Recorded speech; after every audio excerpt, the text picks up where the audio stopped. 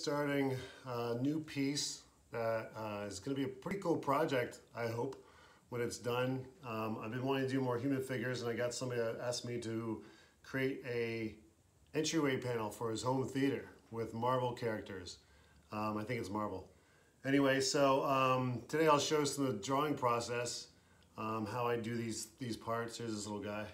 Bank.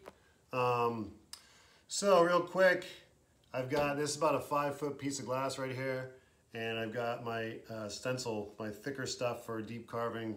I really love this stuff. They're made by Anchor. Anyway, you can see, get a rough idea of, her name is Phoenix, and essentially she's me rising into the sky with flames coming around her. And so I've got the rough outline right here, and how I do this is I just make as best a printout as I can with my kind of annoying printer. And so here's the multiple pieces put together. I lay her out where I want her, put down some carbon paper underneath.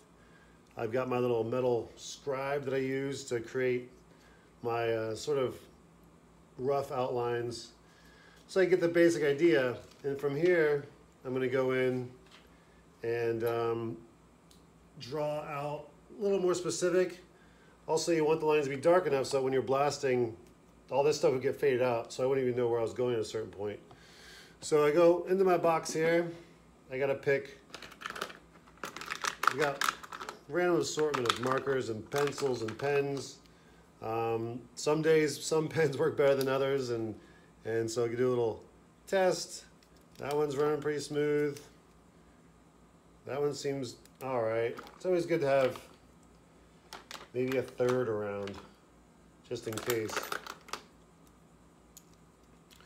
This is from Air New Zealand. I've got them from all different airlines and different banks and whatever else. All right, and then of course, got the necessary blades. Number 11, got the swivel blade. So that's all in the box of tricks there. My pen's set up, so what I'm gonna do is now I've got the printout with a little more clean version. If I don't do a printout, then I'll just use my phone so I can actually like zoom in on certain areas that I want to draw a little more specifically. But also, I do a lot of my design work in the blast room. So as I'm blasting, I'll stop in the spot and I'll actually freehand carve or do some other tricks I have to get the detail that I want it.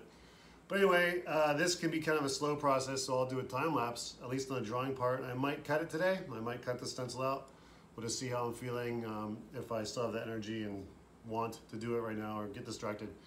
Anyway, so I'm gonna do a time lapse now of the drawing. All right.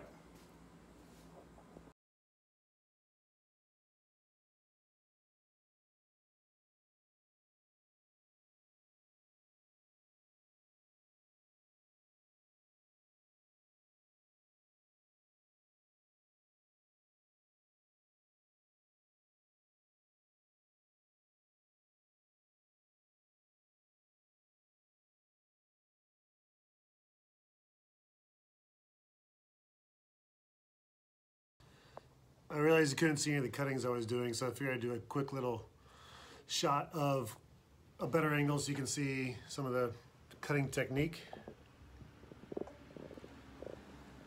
Get that set up in a good spot.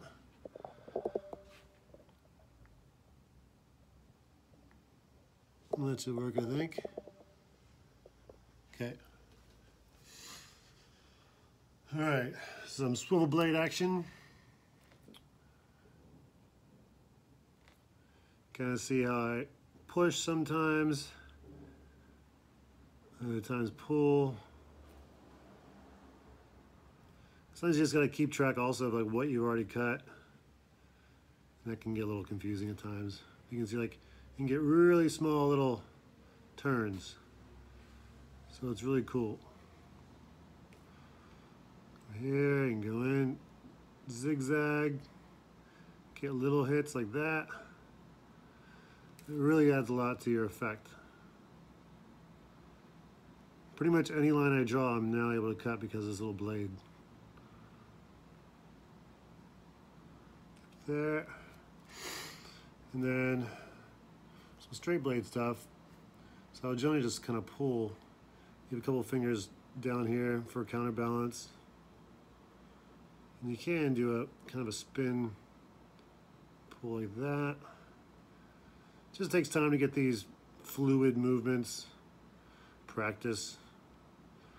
I look back at like flames I used to do on glasses compared to now, and it's such a different world. Just because I learned how to use the tools better and more fluid, faster for sure. And here's one, so like you gotta have this line stop somewhere. So on the drawing, that's his arm. But how are you gonna carve that? You can, but still this piece has to come out on its own. So I'm just gonna cut that and even mark it with a pencil just so I know that that's not a permanent line I wanna keep, but it's a line I want to acknowledge as part of his body there, if that makes sense.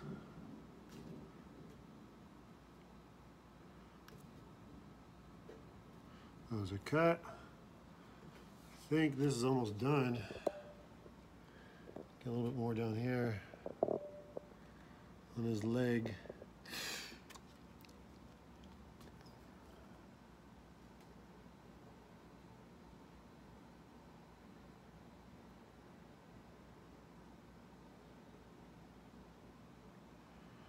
And then since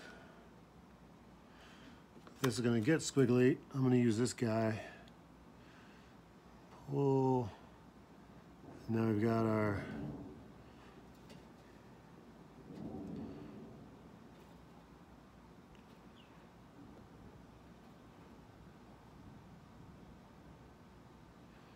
alright, so that's a little better. Hopefully you see a little better technique. Blade technique right there. And this is just about finished, all the cutting. So this is getting blasted soon. So I'll put it in the blast room when I start that. Get some footage of that. All right.